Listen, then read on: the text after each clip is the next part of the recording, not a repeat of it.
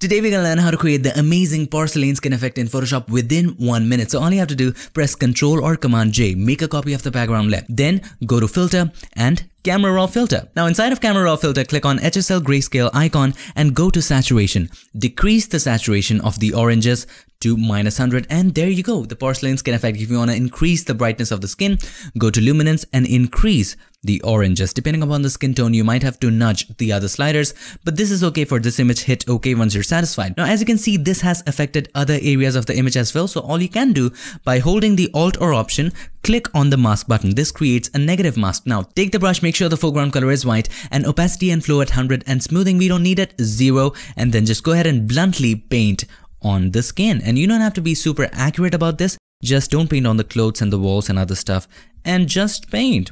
And there you go, that's how you get super amazing porcelain skin in Photoshop.